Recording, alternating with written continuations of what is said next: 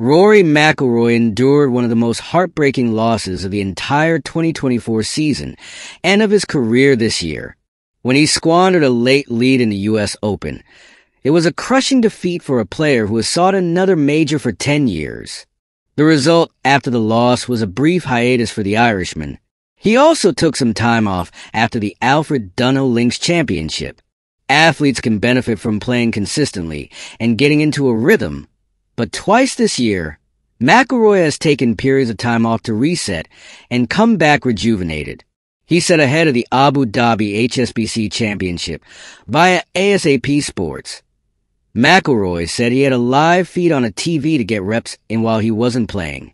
He noted that for the last 10 days, he started to see the ball flight and gotten more comfortable with the results. He said of his time off, he believes this is the only way for him to make a swing change, which he has undergone recently. Over the course of his career, his swing has changed a little bit, and he's aiming to tweak it now with the time at his disposal.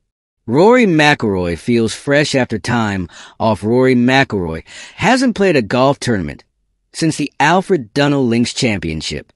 He spent the last several weeks off the golf course competitively. He was asked if that allows him to feel fresh, and he confirmed that he is refreshed but also a bit rusty. He said via ASAP Sports, Rory McIlroy said it had been a long year, with this being his 26th start and a 27th coming next week. He acknowledged that a break to reinvigorate himself was helpful.